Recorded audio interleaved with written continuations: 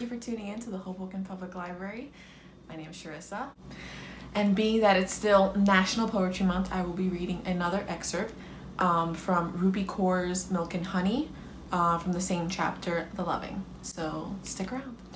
You might not have been my first love, but you were the love that made all the other loves irrelevant.